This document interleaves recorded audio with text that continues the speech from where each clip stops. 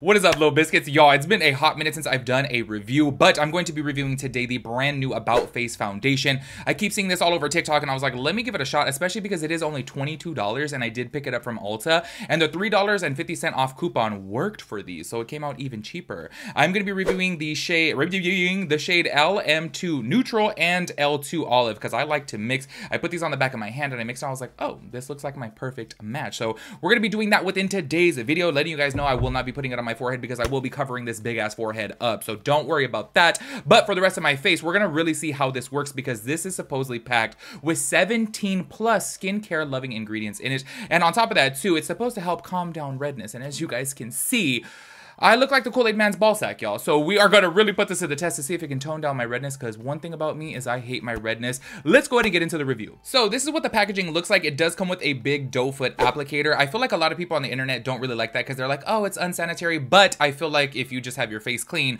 it's all fine and dandy to put it on your face. I do want to read from the actual website to let you guys know what this is about. It says, breaking the norm, center stage skin. This cushiony formula is packed with 17 plus skincare ingredients to maintain moisture, help even plus smooth skin with every wear. It says our first hybrid foundation is buildable, breathable, and wearable for up to 12 hours with cake-free, seamless fill and a natural, soft focus finish, no matter your ideal level of coverage, optimizing your skin with each wear. Now, before we go ahead and get into this, I like to recently, yo, oh my gosh, I am just so obsessed with this Centella Asiatica spray. I'm gonna spray this on my face.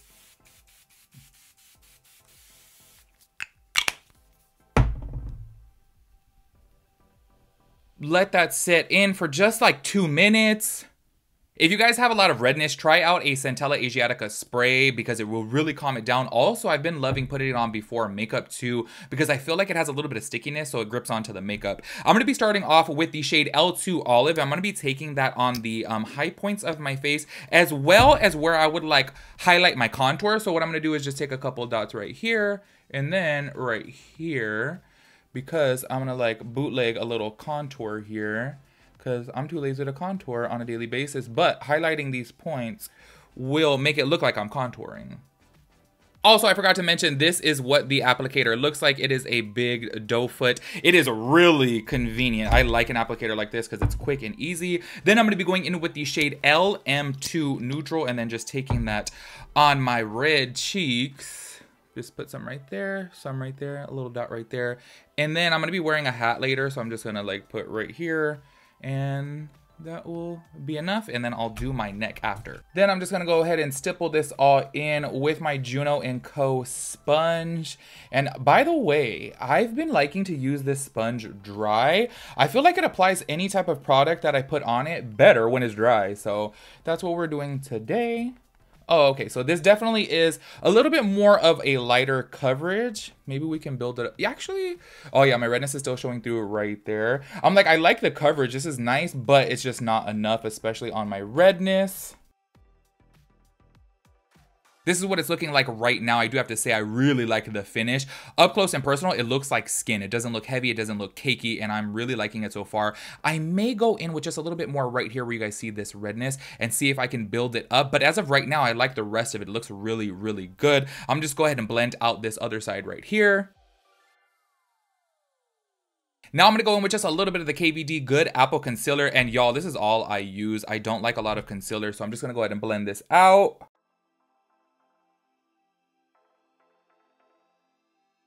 I decided to not build up the coverage because I'm going to be stepping out in daylight today. So I was like, let me not look heavy. So I'm just going to go ahead and leave it like this. Have a little bit of redness showing through. So I definitely will say that this right now is on the light to medium coverage, but I really, really like it. Up close and personal, it looks like skin. And I'm setting my under eye with the Hourglass Veil Translucent Powder. Y'all, I love this powder so much, but it is expensive as fuck. If you guys know of any dupes out there, please let me know. This powder is really good if you are aging, if you have fine lines, if you have any type of texture. This is absolutely amazing. It's not overly matte. It is really nice underneath the eyes, but damn is it expensive. I love how I use 3 different setting powders. The center of my face, I use the Ultra HD setting powder from Makeup Forever. And then for the rest of my face, I'm gonna go in with the Kosas Cloud Set if you guys have not used this powder before. Oh my gosh. It broke. I'm gonna cry. Oh my God. I literally didn't even drop it or anything. Y'all, I'm gonna piece this back together. I had to buy the mini because I'm so broke. Oh my God. I can't believe that it broke. Okay, let me piece this back together and I'm gonna set my face with this somehow. Not me literally buying the mini just because I'm so poor right now and it's still breaking on me. Oh my gosh. Anyways, this powder is absolutely amazing. If you want like a skin-like finish, not overly matte, this is really good. I'm gonna take it with the back side, the big side of my little powder puff here by Beauty Blender. This looks all types of chewed up because my sister's dog chewed on it, so just don't pay attention to that. So this is what the foundation looks like right now. I am really, really liking it. Do not pay attention to the rest of my face. I'm going to be putting on a hat. I'll be doing my brows and all that good stuff after. But I do want to do a little bit of a wear test today. Y'all, I may be lit by the end of this video, just letting you guys know, because I may or may not end up at the bar. Just saying, okay? But it's currently 3:36 right now. Oh, 3:36. So I don't know how long I'm going to keep this on, but you guys will see. But as of right now, it's a 10 out of 10. It looks really good, natural. It feels very lightweight, and it looks like real skin up close and personal. So I'll be doing a check-in later to let you guys know how I officially like it. So the quality of this outro is going to be horrible because I was just way too lazy to reset up my camera and light. So let me go ahead and show you guys up close and personal what this foundation looks like after 8 hours. Actually, it's been over 8 hours. So check this out.